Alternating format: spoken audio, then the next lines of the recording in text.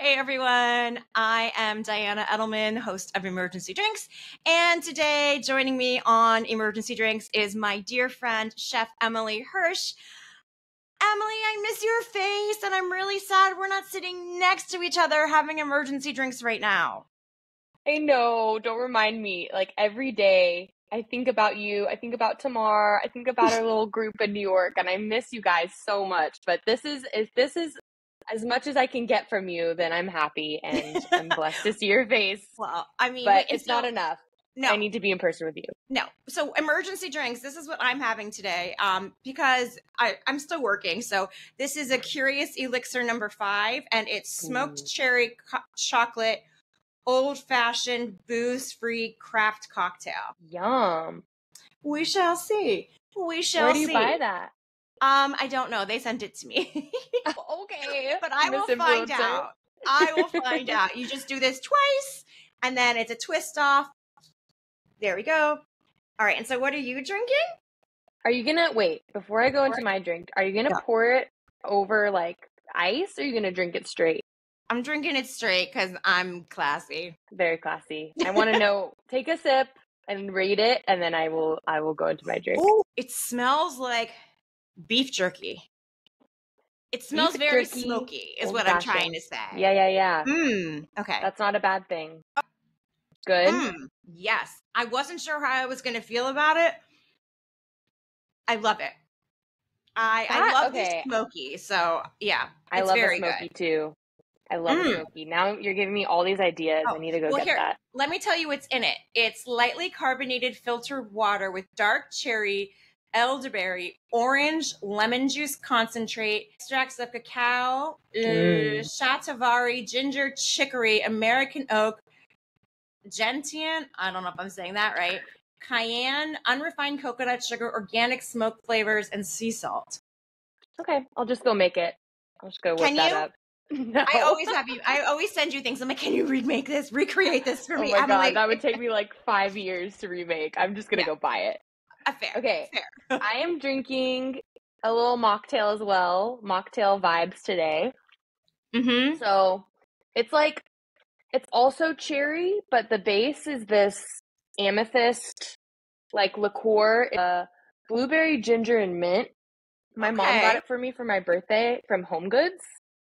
Home Goods for all your mocktail needs. What? Home Goods for all your mocktail needs. All your mocktail needs. Yeah, she got me like 5 different kinds of mocktails from Home Goods, and this is the only one that was good. So, I know. She tried, but then I made it. I mixed it with this. It's like Cascade. It's my go-to for like adding flavor to mocktails. Okay. And a little bit of lime juice and a little bit of tonic water. That sounds delicious. Yeah, it's good. It's very summery. And it's red, getting ready for the 4th of July. That's tomorrow. Oh, yeah. Because are you cooking anything special for 4th of July tomorrow? No, just probably grilling some Impossible burgers, but nothing like fancy. Nothing fancy. So I'm just going to do a very basic intro for people who don't know you, Chef Hersh.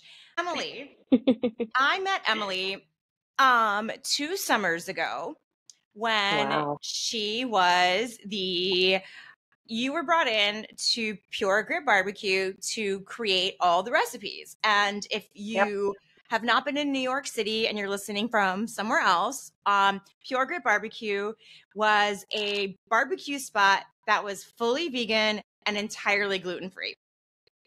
And so the smoked brisket that Pure Grit makes is like, I don't like a brisket for some reason. I don't like barbecue really, but whatever y'all were making a Pure Grit, like give it to me every day, all day, because it was so good. But not only were you the chef at Pure Grit, you also have a really cool backstory. So I actually don't want to steal your thunder. So if you would like to tell everyone your chef story, I would love for you to share it. I would love to share. So going back, I guess it's like 6 years now. I can't believe how fast. Yeah, time goes by so fast, and I can't believe we've been friends for 2 years now. I know, it's our anniversary. You said 2 summers ago. I know. So that's really cute. But going back to the summer of, well, I'll go back even further. When I was in college, I was a collegiate dancer and had been dancing all my life. Did, hip hop, jazz, all of the thing. Dance was pretty much my identity. I made it up into the collegiate level, the University of Texas at Austin, being a dancer. And I think this is actually really good timing to talk about because that Dallas Cowboys cheerleader thing just came out on Netflix. Have you watched it I yet? have not. No, I don't know if I can, honestly, because of PTSD. But yeah, so it definitely not as intense as the Dallas Cowboys cheerleaders, but it was very, very superficial, very toxic in the sense of the coaches. And I'm sure that you could go watch like Dallas Cowboy cheerleaders and make connections to that. And so through that, there was a really, really big focus on body image. And luckily, I had never thought about that growing up. Of course, like you have your days as a woman where you're a little bit insecure about your body, but it was never anything extreme until I got up into the collegiate level. And so once I started having those like really toxic coaches and the really bad body image, I didn't really know how to feel my body as an athlete either. I miss the New York Sirens. Oh, like you can hear, I'm sorry. No, not at all. That it really makes my just heart happy. buzzkill everything. It makes my heart happy. Okay. But yeah, so through that, I ended up getting an eating disorder. I didn't know that it was an eating disorder until going to like weeks of therapy. My therapist was like, Emily, I think this is an eating disorder. You need to get this checked out. So I dealt with that as well as being an athlete. What was the eating disorder? It was anorexia and binge eating. So it was like the beautiful combination of the worst. The worst two. I mean all of them are terrible, but yeah. So yeah, and I feel like we would need like 5 hours to talk about just like the stigma of eating disorders. Because... Oh, we're totally going to talk about that because I mean, what you and I know this about you, but I think what people don't know about me is that I also have an eating disorder. And so, yeah, I totally want to talk about all of these things, but we will get to that. And this is like, this is to build up to the chef thing because I can't tell my story about being a chef without telling why I wanted to be a chef. But yes, we need to talk about that because that's one of the reasons why I love you so much. And I feel like I can open up to you because we've been through the same thing. But anyways, so I was very fit. Like I was super in shape. I could lift a lot of weights. I could run really fast. Like I could dance for hours. Like I looked like I was really healthy, but I was not. My mind was a mess. I did not know how to take care of my body. There were times where this is really vulnerable, but I think it's important to be vulnerable, especially on podcasts. But there was a moment where I remember I was, and this trigger warning, by the way, for anybody who has an eating disorder, if this triggers you, then maybe skip the next 30 seconds. But I remember I found myself kneeling over the toilet, trying to make myself throw up. And it almost became also bulimia. I luckily had the strength to stop myself, and I had an amazing support system, which was one person was my mom, and I just called her right away. And I was like, I need to fix this. So luckily I didn't get as far as I saw it going with how I was treating myself and how my environment was. So I ended up not making it back on the dance team that next year. Thank God, because it wouldn't have been. Were they weighing you? Like, were they like checking you in? They weren't weighing, but they were very, it was very manipulative in the way that they don't need to say anything. They just make the comments. They walk into the practice. They give you the up, down. There was one point where they told me that I needed to dye my hair brown because they didn't think that I was performing well as a blonde. They said you perform better as a brunette. What does that even mean? Like the audience likes you better as a brunette? You move better as a what the fuck? Yeah. And this was going back from the year before. I was on the dance team at a different college, and the environment was amazing, like so supportive. The girls supported each other. Body image wasn't even part of the dancing. And I felt unstoppable. Like I felt like at the highest peak level I was at dancing. And it's crazy. It just shows you how much an environment can infect such a malleable mind of an 18-year-old. And so it just like they put it in your mind, like you're not good enough and you're going to have to prove it. And that's not how you should treat, young women. Like you should be building them up. I mean, up until we're 23, our frontal lobe or something, it's not even fully developed. And we start getting told as little kids, you're fat, you're this, you're that, you look good if you lost weight. What are these people, what they're doing to these kids is so destructive. Right. It really, really is. And so that didn't make it back on the dance team, which was a blessing in disguise. I was torn up about it, but that gave me the space to really focus on healing. And so therapy, I went into an outpatient recovery center where I got to meet other girls with eating disorders. And it wasn't an environment that I necessarily thrived in, but I do remember this one moment where we were in their kitchen it was called the Eating Recovery Center. So they had a kitchen, and one of the activities that we all did together was we cooked. And one of the things we cooked was a baked brie with like a jelly on top or something like that. And I was just like, this is so fun. We're not worrying about what the food is. We're just like, it's a community. We're all being vulnerable together, because this was all really hard for us to be like, oh, we're baking something that's like fatty, like quote unquote, or whatever. It was really good exposure therapy. And that was the first little seed that was planted in my mind of like, whoa, cooking can really, really heal. And I can already tell that it's healing me. And so after graduating, I didn't really know what I wanted to do with my life. So I found this culinary school in New York that was 85% plant-based, because throughout that journey, I also became a vegetarian, which was another reason why, let me start over. I became a vegetarian, and that really spanned another passion, because vegan and vegetarian cooking is so creative, and I never experienced that kind of creativity before in cooking. And so I opened up a whole new world pretty much of food. And so I attended this culinary school, absolutely loved it. After that, I was planning on becoming a private chef, but we all had to do an internship. And so I interned at this restaurant called Dirt Candy that is in the Lower East Side of New York, and now has a Michelin star. Didn't have it when I was there, but I'm still going to say that I worked at a Michelin star restaurant. I think that's okay. Yeah, I think it counts. You helped them get to the Michelin star. Yeah.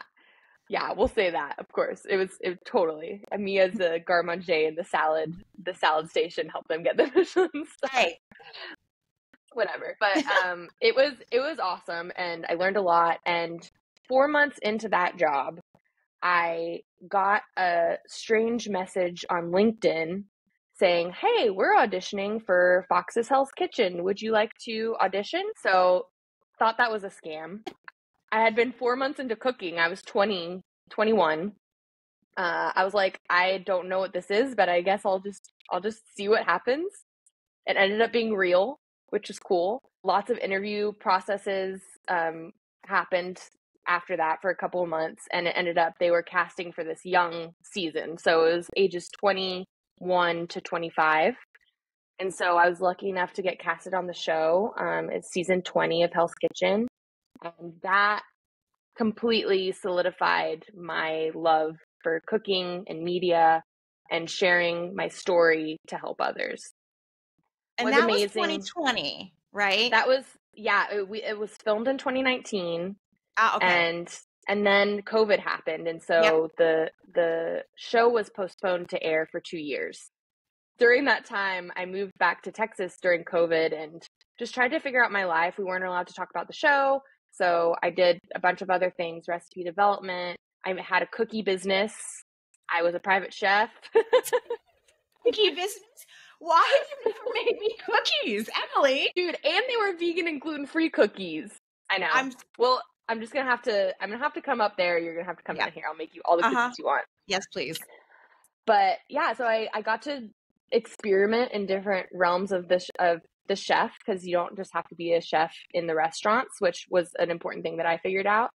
And then the show aired, and that was a really cool experience. And I was able to meet a lot of people, and including Carrie Fitzmaurice, who hired me to be the culinary director of Pure Grit and create the recipes. And that was a whole nother challenge and an amazing experience, where I moved back up to New York. I got to meet you and just really be involved in the vegan plant-based lifestyle of cooking. And so, yeah, so that was kind of the end of restaurants for me. After that, I got into food media and worked for a couple companies doing their social media.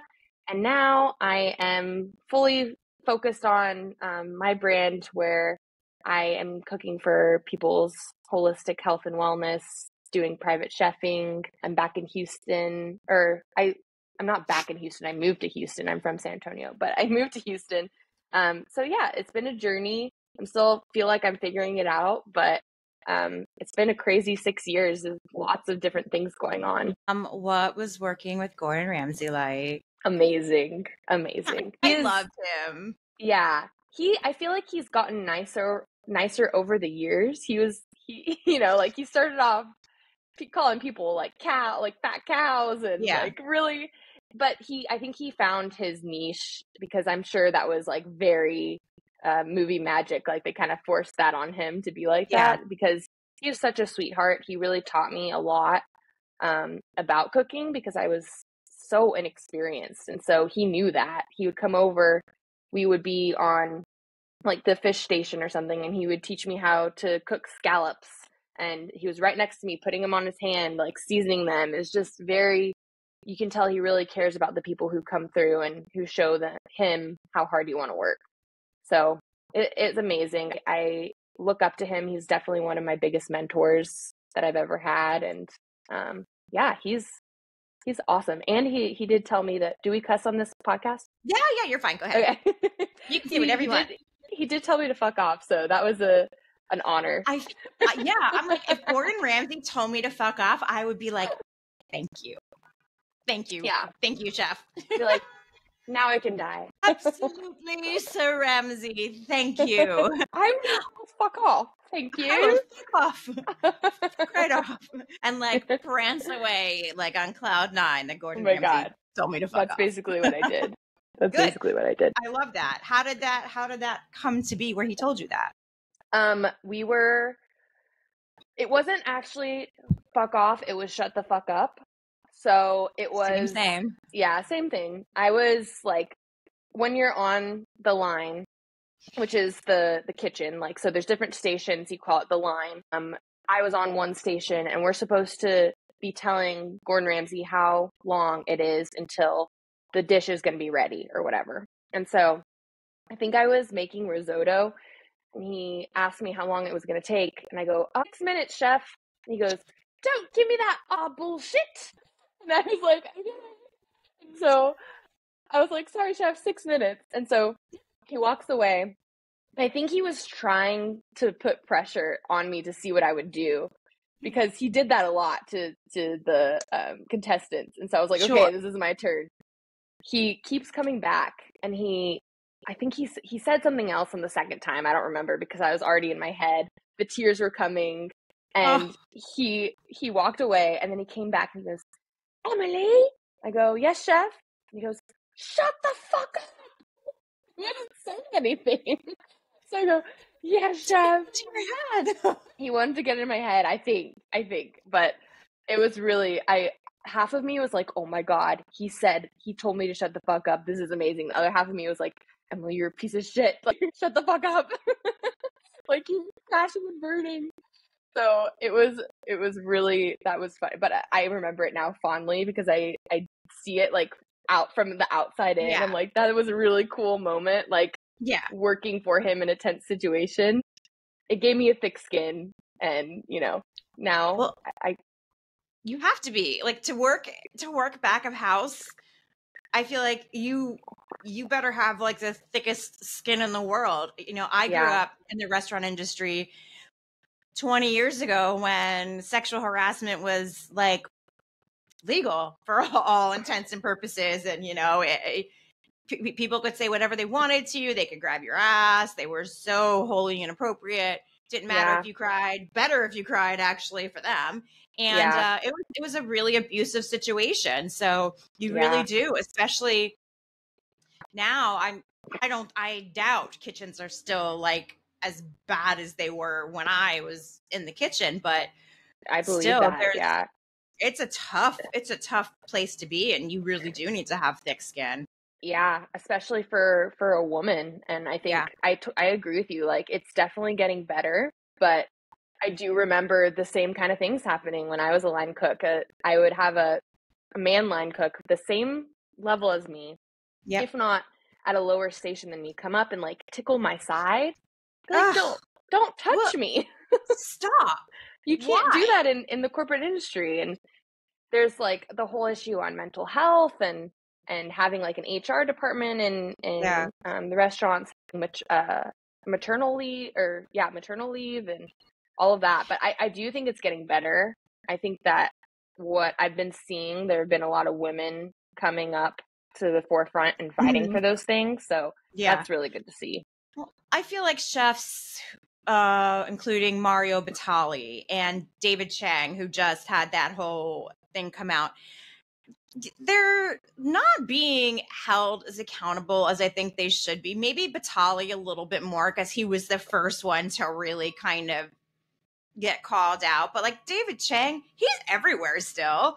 I think he apologized, a very piss poor apology a couple years ago, but reading that, none of it shocked me. It was just sad. And I felt really bad for the people in the kitchen and the people that are victims of that, because it's abuse and it's troublesome. And it's troublesome to me that they still get away with it. Like, it's still acceptable. Like, he was never canceled. He had a one bad eater article about him. And it's crazy to me. But I do want to ask you, as we're talking about body positivity and weight, because and I actually have a separate podcast where I'm just kind of talking about my history with obesity and weight loss. But as you said, you have a binge eating disorder, and so do I. And I never really realized what it was until like 2 years ago when I was in therapy here in New York. And I started talking because at that point I weighed the most I've ever weighed in my life. And I literally would just order food to eat to feel better about myself, because it was the one thing I could control. I can't control the way I look. I can't control my weight, but you know what? I can control what I put into my body. And what I want to put into my body is some fucking pizza right now, you know, or a Jarrell's burger or fries or all of it, you know? And I came to realize that I wasn't hungry for any of these things. And being a food writer, because I've been a food writer since 2015, you're constantly given food. Like, chefs come up to you and they bring you out the entire vegan menu because they want you to try it and photograph it and write about it. And I would eat all of it. And I would just say, oh, I can't wait to go home and take a nap and go to bed. But really, I didn't know how to stop eating. My brain wouldn't turn off. I would just continue to eat and eat and eat. And it just spiraled. And then it became, well, when I'm unhappy, I would order food. When I was stressed, I would order food. When I had anxiety, all I wanted to do was chew on something.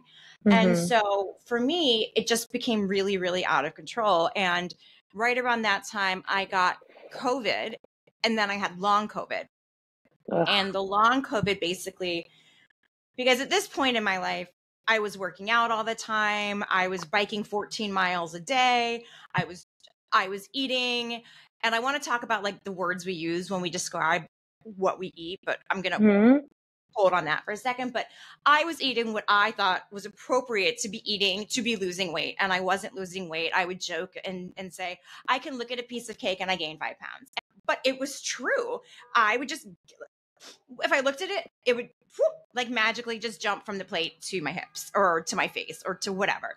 And when I got long COVID, I got sinus tachycardia, which basically means I had a normal heart beat or rhythm, but elevated. And so I would be sitting down and my heart rate would be 90 something. And so I went into physical therapy for it, and I couldn't get my heart rate over 120. But my heart rate getting to 120 would just be walking. And so I couldn't work out anymore. And I got really, really, really depressed because all of a sudden nothing I was doing was working. And here I was knowing at this point that like I have no control over what I eat. All I hear in my brain is eat, eat, eat, never you're full. And then also I'm so upset about this. I'm so depressed. I'm just going to keep eating because that will make me feel better. So being in the culinary industry and knowing that you're anemic. Anemic? Is that anorexic? Sorry, wrong. I'm like, wait, that's not right. I'm anemic? JK. But knowing you're anorexic and knowing you have binge eating, what kind of challenges were that for you that so you wouldn't get triggered, so you wouldn't put yourself in a situation where you would feel like it was a downward spiral for you or a challenge to you? Yeah, that's a really good question. I think the whole reason why I became a chef was to face the fear of food head on. If we're thinking of the external reasons why I wanted to be a chef, yes, of course I want to help people. I want to cook. It's very creative. Internally, I was terrified of food. I was terrified of eating. I was terrified of like what the quote unquote right way to eat was. And I just kind of wanted to take the control back, because once I reached the peak of the intensity of my binge eating disorder and anorexia, is just like a flip flop. I felt, and people who have an eating disorder, I'm sure can relate, feel out of control, even though they're trying so hard to control everything. Yeah. And so it was my way of kind of like taking my power back, feeling empowered through cooking. And so for a long time, for a couple years, that did put a pause on my eating disorder. And because I was being creative and because I was being fulfilled, I didn't feel as much pressure around food and like the pressure of do I eat this? Am I eating too much? You know, the negative self-talk that goes on when you have an eating disorder. Luckily, it's the worst. Yeah. Like the things you think about yourself are just awful. We're so abusive to ourselves. Yeah. In general, I think everybody is, if you looked inside everybody's mind, they're probably really mean to themselves. But when you have something like an eating disorder, or you're neurodivergent in some way with anxiety, like, which I also have, is anxiety. Yeah. This is why we're such good friends. I know, right? It was meant to be. It was meant to be. But it just is like makes it unbearable. And so no wonder you turn to food. It's such a thing that also people shame you about in society, is like, you know, they label these people who have binge eating disorders or who are living in larger bodies, and it's just like they don't understand, like it's totally a natural phenomenon to cope with food. You're literally just trying to soothe yourself from all of the shit that is happening in the world. That was going on a rant. So I was able to, it kind of went away for a little bit in my mind, my eating disorder. And then once I got back into stressful situations like Pure Grit, opening a restaurant, being, you know, working lots of hours, managing people who, what I really had a hard time with is just being in charge of a group of individuals who are the hardest workers I've ever seen in my life, not being paid enough, not being treated well, just seeing their history of that. We treated them, you know, very well at Pure Grit, but just their in lifestyle. General, the restaurant industry is not. And then I was dealing, and I was dealing with personal issues and my relationship, and so that all of that, once the stress came back, like once I was done with culinary school and it was like, yay, I feel so free, I'm in New York, like it's all fun. Once the real reality started to come back and like the natural pressures of life came back, was when I started to cope with food again. And that was just like, wait, I thought I was over this. And that's when I realized that like once you have an eating disorder or you're disordered eating, like it never really goes away. It's just a constant iteration of like, okay, what is happening in my life and how is my eating disorder talking to me right now? And so sometimes it's really loud, sometimes it's not. And how I deal with it is therapy, obviously. Therapy is super, super important, but also just like trying to be kind to myself whenever I'm having those thoughts and redirecting, which can be really hard sometimes. Probably the biggest thing that has helped me has been this concept called intuitive eating. It's a 10-step program that helps you trust yourself around food again. And it really explains the reasons behind like eating disorders, binge eating, because of diet culture. There are over 100 studies that prove that diets and starvation diets and yo-yo diets are really bad for our health. So that mentally and physically. Yes. Yeah. Holistically. So I've clung to that throughout the years. And, I just finished a intuitive eating counselor course where I don't know how I'm going to use it, but it just taught me a lot more about intuitive eating and how that is a really good sense of like support and like proof that not to judge yourself, number one, and number two, like, and it's not your fault, like all of this that happens to you. And then number three, like there is a way out and there is an alternative way to live that can seem counterculture from diet culture and society right now, but it really is like there is a way to live holistically and trust your body. I think diet culture is absolutely terrible. I've struggled with obesity my entire life up until 3 years ago. You know, I did every diet known to man. I started Weight Watchers when I was in the 6th grade. I did my first like cocktail of drugs from a doctor in Vegas when I was 25, and he literally hands me the pills and looks at me and says, "You'll be so hot when you lose weight." And what? You've never told me that. Yeah, like I was taking Topamax, phentermine, and a fat burning shot every week. And I went from 197 pounds down to 146 in about 6 months. So extremely, extremely unhealthy. I had no appetite. I would just walk around like jittery all the time. And as soon as I stopped taking that, I gained all the weight back. But through the next like 15 years, I was constantly battling. I would hire a personal trainer. I would work out. I would do all these things. But the minute I stopped working out, and I'm not talking working out like a 20-minute workout, I'm talking like I was doing 3 hours at the gym. When I lived in Thailand, I did an hour spin, an hour body pump, and an hour with a personal trainer 3 days a week.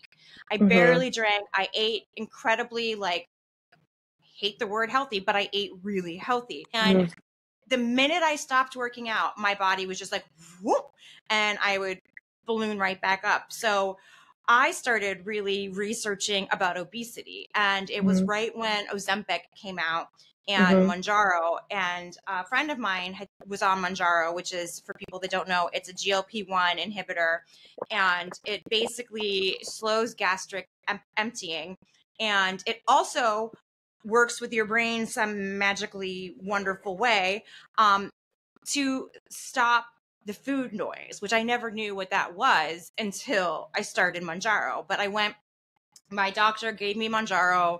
I started that, and it was like my whole world changed because I wasn't thinking about food all the time. It wasn't guiding me.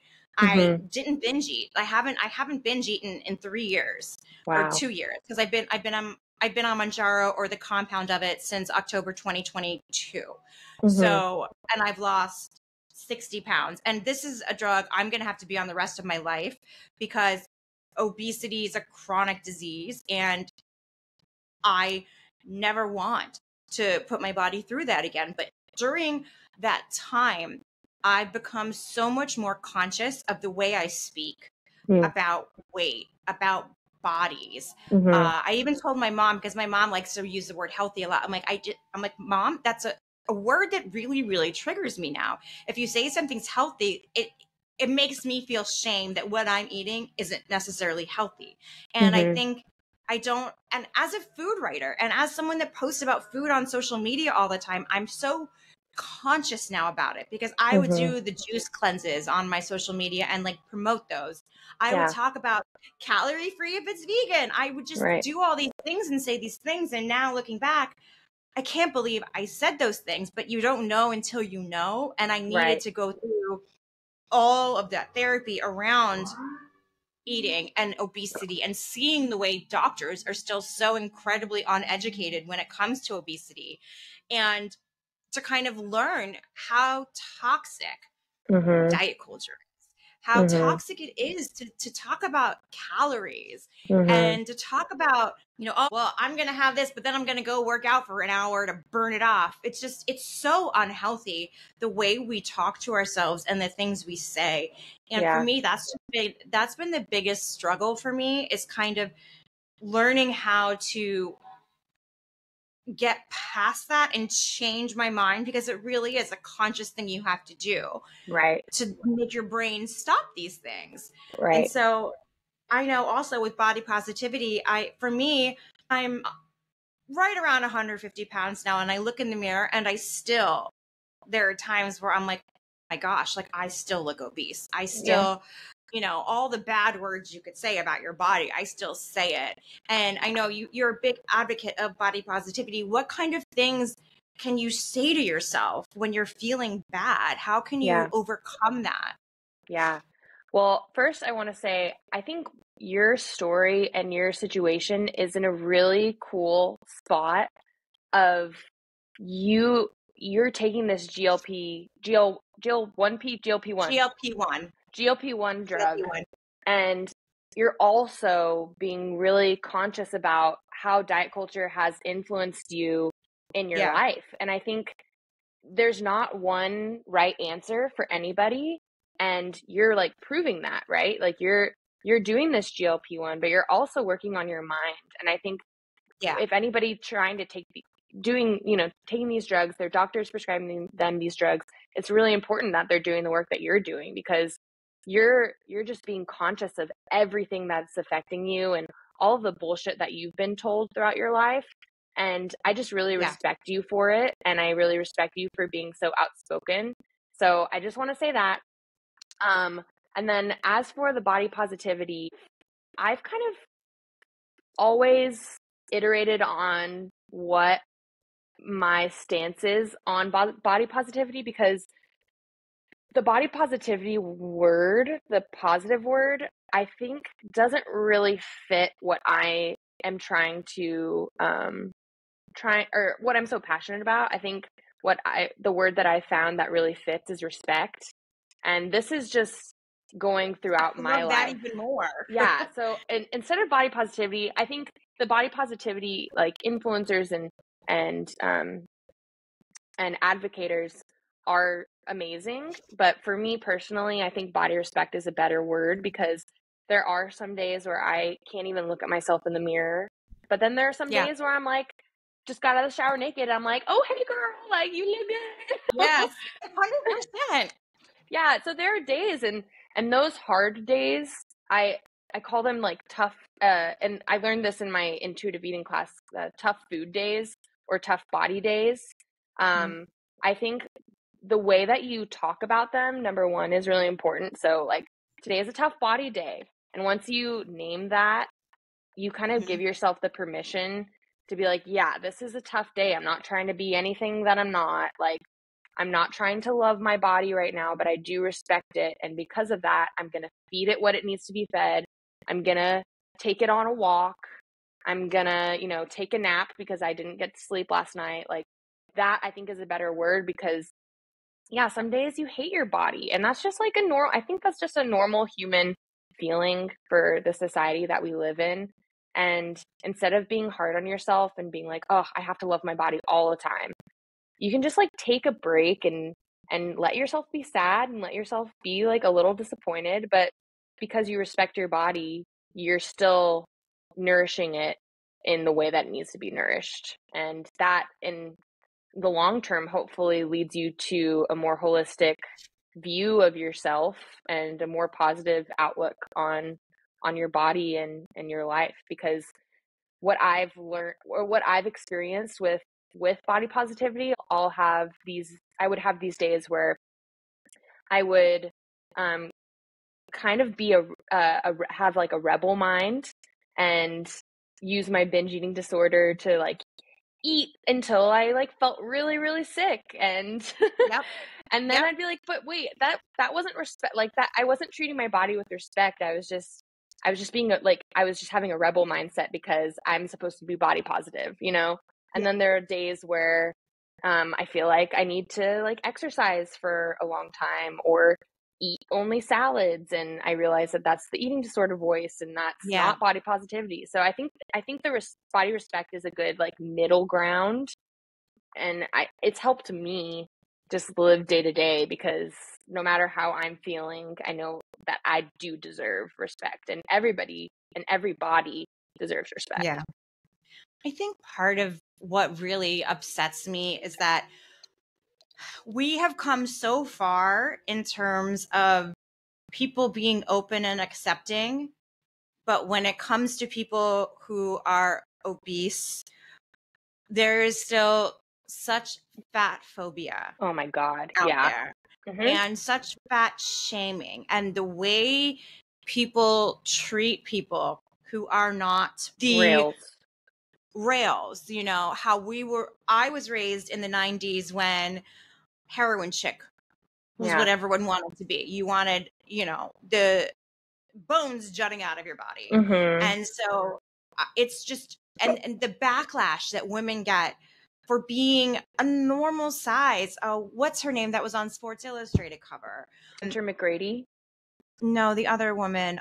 Beautiful. I'm blanking on her name, but I Ashley can Graham? see her.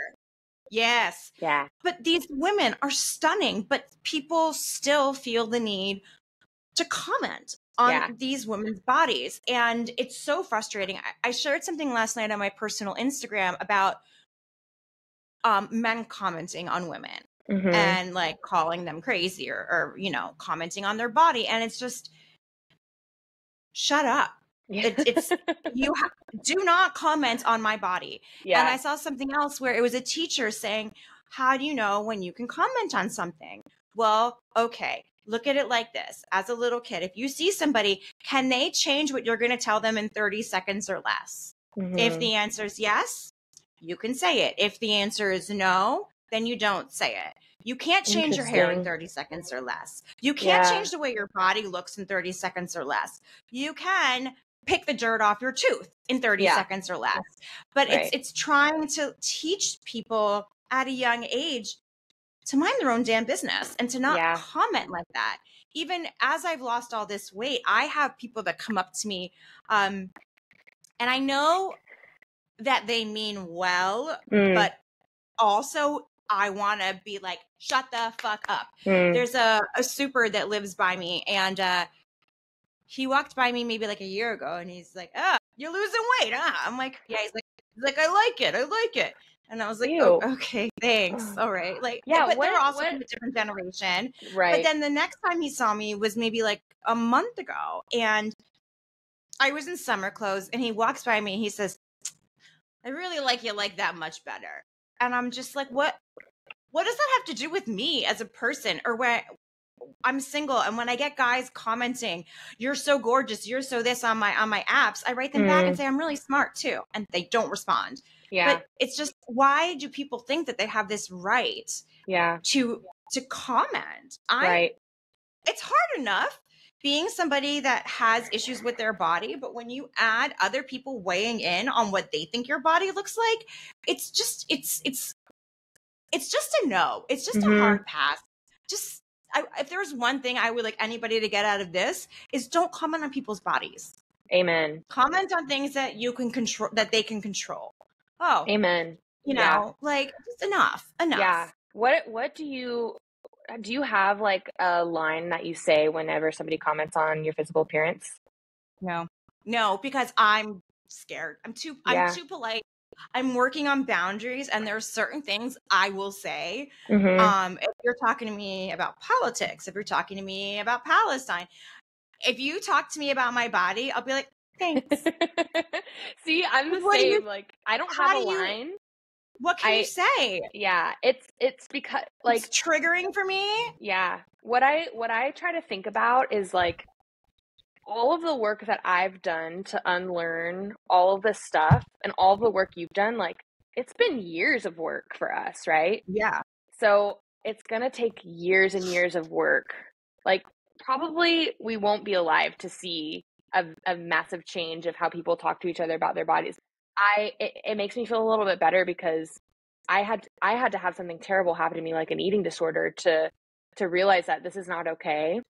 Yeah. And these people, they mean well, but it isn't, like they're going to have to unlearn and years and years. And so that's why it's really cool how people are being open about this issue. Yeah.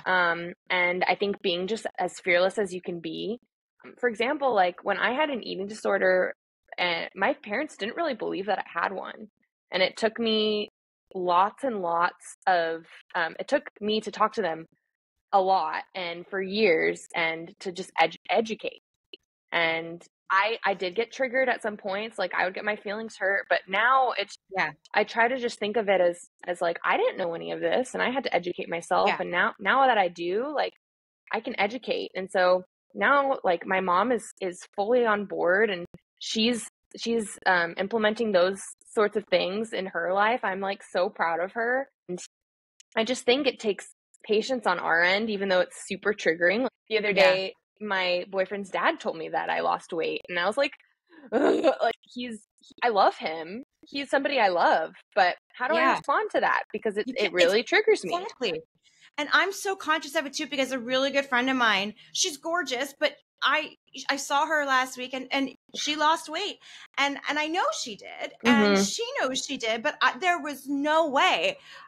I was like, what can I say to you that isn't going to be like, you look good, you lost weight. Right. Because you always looked good. And so I told her she had a dress that she wore in this picture. And she's like, I put up a side by side of the dress. And I said, they both look so good on you. And she said, yeah, but this one, I like this one better.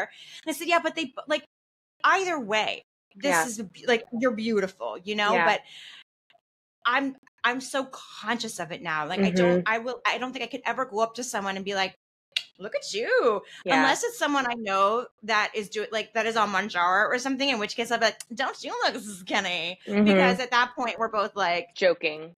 Yeah. Like, you understand. Yeah.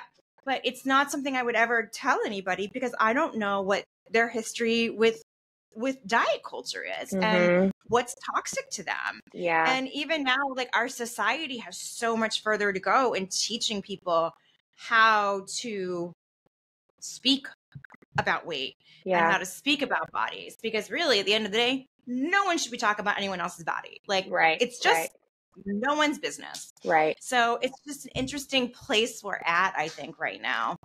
I agree. Yeah. I think some things that I have told people when I'm talking about this is things that make me feel really good is if somebody comes up to me and is like, oh my God, you look so strong. You look so happy. You look so happy. Yeah. I think happy is probably the best because glowing. Yeah. And that is not an equivalent to being in a thinner body. Like if I think that confidence and how the person is looking in their face, I think that says a lot. And I don't think that has anything to do with thin, but if you're trying to give somebody a compliment, like you look really happy, you look like you're doing really well in life. I don't know.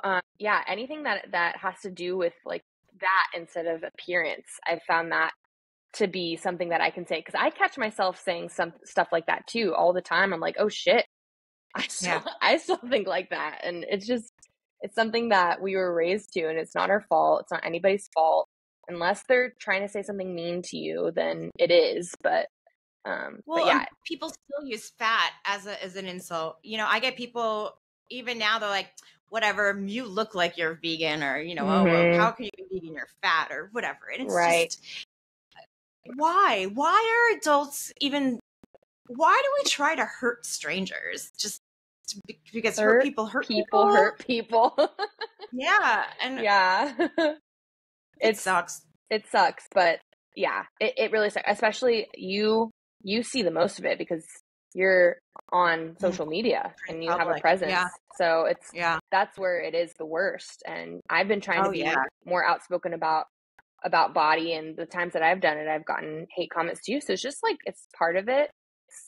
It's just something that, like, I have to have a thick skin for being a cook. You have to have a thick skin, you know, like if you comment, people are awful online. Yeah. If anybody's trying to do something worth doing, like, you have to have a thick skin and like super respect though, because those are the people that keep me going when I see those people on social media.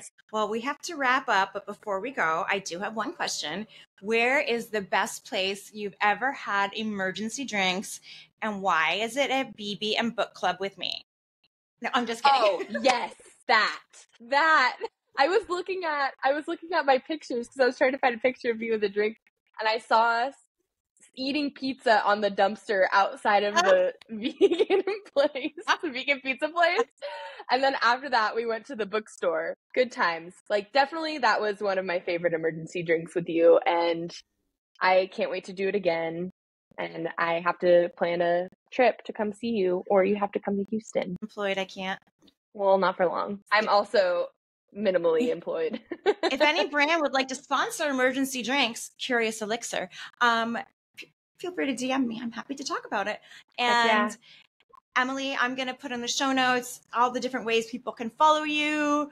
And I'll probably want to have you back on at some point. Yes. I feel like there's so much we can talk about. Forever. But I love you, and I'm so grateful for you. Thank you for being here. And is there anything you want to say before we close? Just that Diana is amazing, and everybody should listen to this podcast. She is one of the most fearless and resilient people that I know. So thank you so much for having me on. And if anybody is in the Houston area and would like a private chef, I am starting to do private events. So dinner parties, intimate events. And then I'm also starting a newsletter with new recipes called Eating My Feelings on my website, chefemilyhersh.com. That is feel Eating My Feelings needs to be a brand, so please copyright that immediately. Yeah, and I'm trying. Wait, how do I copyright? I just go to copyright.com. Is that? No. I'll send you a lawyer. There's a whole process. It makes my brain numb, so you don't want me to. No. Yeah. But let's get that taken care of. Okay, we'll get that taken care of. Buy the domain now, though. Yes. Okay, domain. Check. See, you're also one of my mentors, so thank you for the advice. I love you too. Thank you for being on the show, and thank you all for listening. We'll see you next week on Emergency Drinks. Thank you. Bye.